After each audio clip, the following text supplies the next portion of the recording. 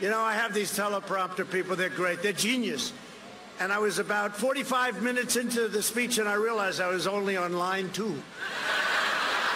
And he was like, what do I do?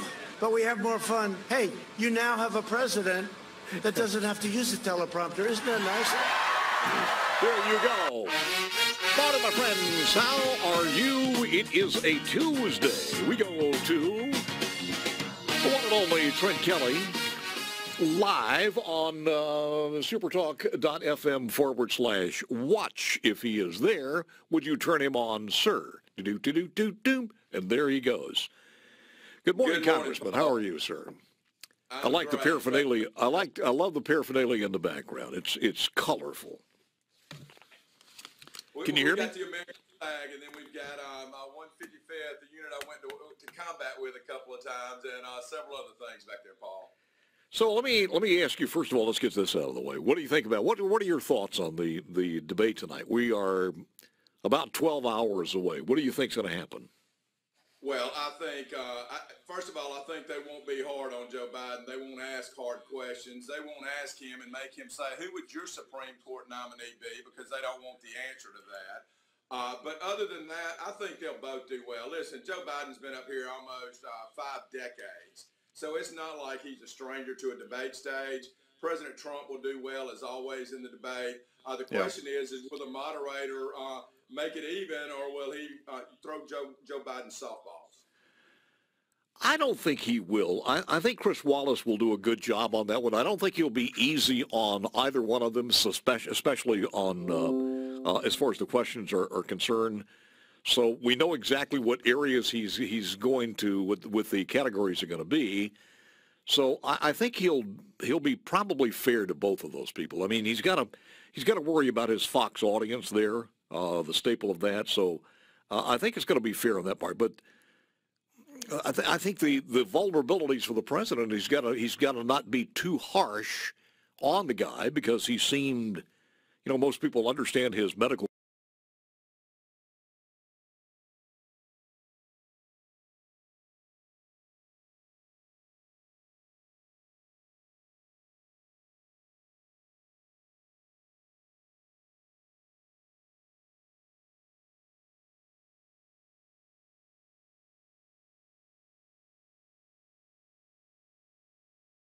And then there's all the extras that go with this, because people are talking about 1 million people have already voted, so they're going to forget about them. They can't go back and vote again, or at least they're not supposed to.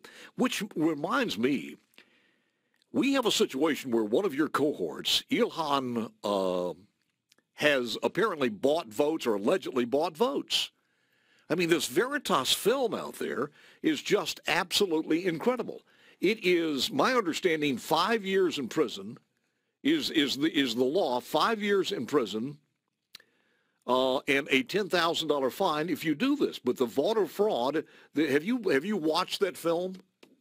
I have not, and I'll tell you, I'm really, as a former district attorney, the facts will bear out. And if she's guilty of doing other things, I hope they put her in prison, and put her in prison for a long time. If she didn't, the facts will be borne out. But as a former district attorney, until I get all the facts, Paul, I usually don't comment on those kind of things. Well, I understand that, but here's a little bit, and I've cleaned this up as much as possible. But for people who didn't hear this and haven't seen the film from the new Veritas film that's been released, here it is. State Representative Hudson Hallam hired a group. Nope, that's not it. Here it goes. Project Veritas has received an explosive piece of tape.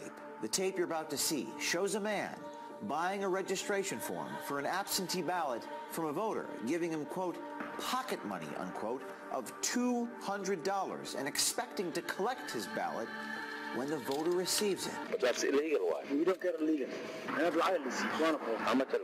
She's the one who came up with all this. So she did it. She started this whole thing with the pay to vote. Yeah. So the people that work for Ilhan are actually counting the ballots, counting the vote. And they become a manager in the prison too. They walk with you to the booth, and then they vote. Oh, vote this guy, vote this guy, vote this guy. Vote even if you speak English. Yeah, whether you speak English or not, they are walking with you in the booth. There's so many things that are violations here.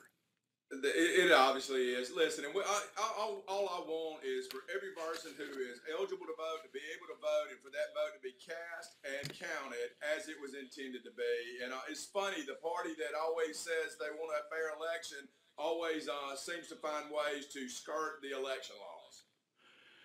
The Supreme Court justice is on full attack now, and it seems that the leader of the Democrats in the House, Nancy Pelosi, the speaker is kind of changing her tactics a little bit, and I've noticed that in the last few days. They've tried just about everything they could. Now it's going to be on the Affordable Care Act, and if this happens and the Supreme Court justice goes in and the president wins, then everybody's going to die. Basically, that's it. Everything, all health care is going to go away. And I don't know how many times the president has mentioned and emphasized that existing conditions will be covered, and she gets up there and says existing conditions will go away. The president said that, and it's a bald-faced lie. I was with Dr. Fleming, his deputy chief of staff, last week. The president was very clear. The Republican conference up here, I can tell you there will be no health care plan in America that Republicans support that does not cover pre-existing conditions. And I don't know how much clearer we can say that. The bottom line is, though, all they're worried about is politics and misstating facts. But pre-existing conditions are part of every Republican plan I know. Congressman Kelly, I got to tell you, this is before you were in there, but back during the Paul Ryan days and even the John Boehner days, we screwed up, and I say we, the Republicans who were representing the conservatives in this country, screwed up because there was plenty of time to come up with a different plan in respects to attacking the malfeasance of Obamacare, from the mandate to everything else, and they never did. They absolutely never did. We always heard this, and then we heard people say, well, there are several different plans they're talking about. Nobody ever came up with Healthcare America plan and began to brand it. And I'm hoping now, if the president goes back in and the Republicans are able to maybe get control of the House, that would be done. Put together a plan and pass it.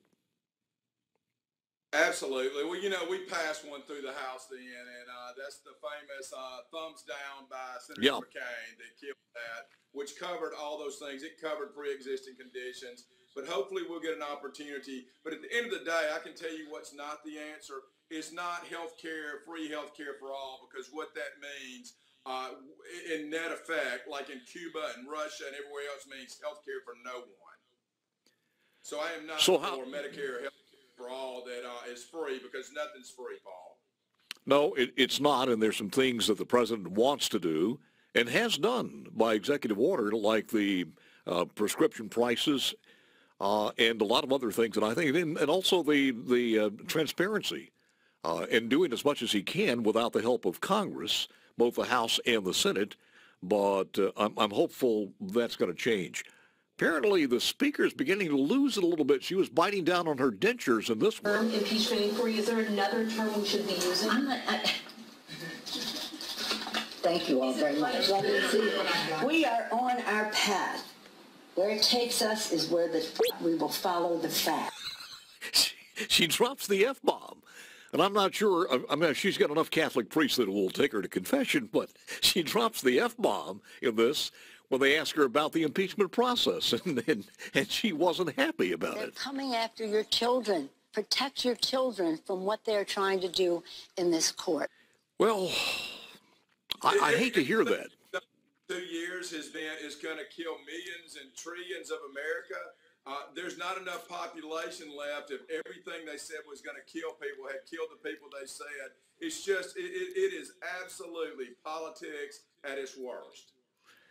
Well, you wonder sometimes who is stupid enough to believe some of the stuff when it goes contrary to facts. But then again, you look at some of the people on social media who are just raving mad, and you got to believe it. But she charges you're coming after the kids. They're coming after your children. Yeah. Protect your children from what they're trying to do in this court. Here's a woman that is on the front line of the abortion process in this country.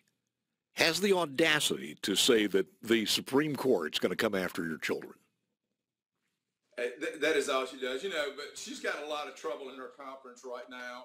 Several of their members want to bring back up, there's unexpended money in the Paycheck Protection Program to help our small businesses, to give some of those. There's a discharge petition, $130 billion is already spent that is waiting to be spent, and she won't put it on the floor to help our small businesses because she's selfish.